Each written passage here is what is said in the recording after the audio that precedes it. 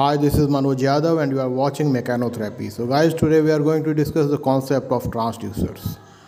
Transducer may be defined as a device which converts a physical quantity into an electrical signal.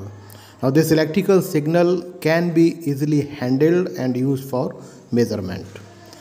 The process of converting energy from one form to another form is known as transduction.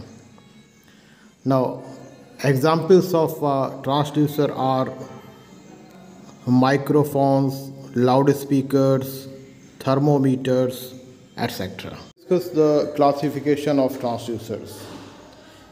On the basis of energy available, transducers can be classified as active transducer and passive transducers.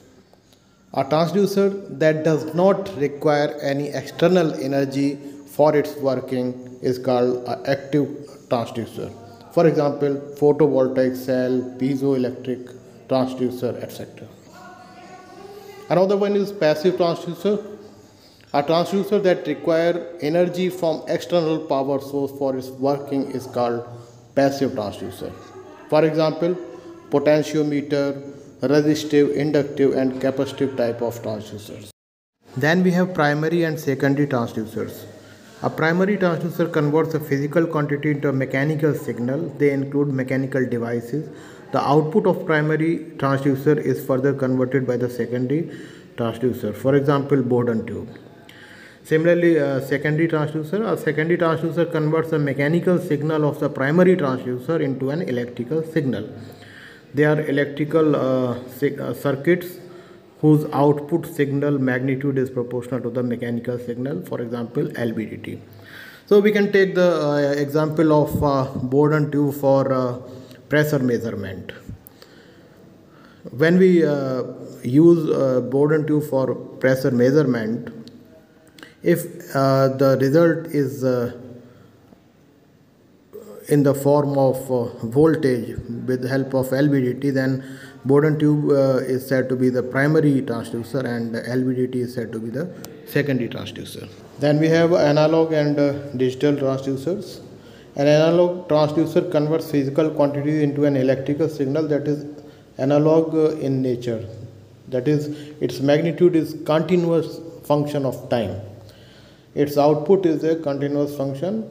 Example of analog transducers are thermistors, thermocouples for temperature measurement, a piezoelectric sensor for pressure measurement, etc. Then we have digital transducer. A digital transducer converts a physical quantity into an electrical signal that is digital in nature.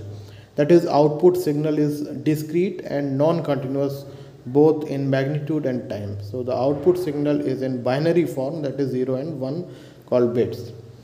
It is used for interfacing the transducer directly with a microcontroller. Finally, we have transducers and inverse transducer. As we have already discussed, a transducer is a device that converts any form of energy or physical quantity into an electrical signal such as thermistor, microphone, etc. Inverse transducer may be defined as a device that converts electrical energy into any other form of energy. Its name suggests its function is opposite to the transducer. Example of an inverse transducer is speaker, screen, servo motor, etc. I hope you must have liked the video. Thank you everyone.